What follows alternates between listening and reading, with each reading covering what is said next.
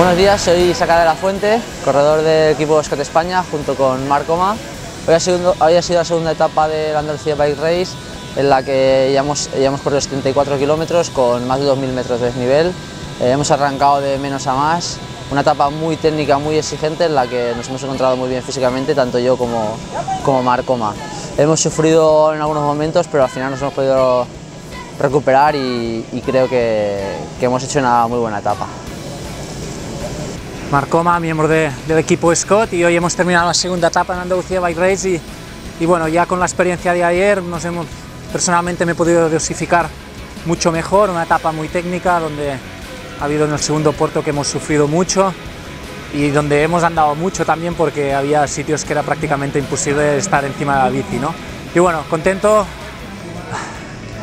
Con mi compañero hemos hecho una buena etapa, me ha cuidado muchísimo y disfrutando, ¿no? Y disfrutando, el tiempo también nos ha acompañado más, un poco más de calor, que ayer el frío lo complicó todavía más y bueno, día terminado, ahora la siesta y a comer, y es el mejor momento del día.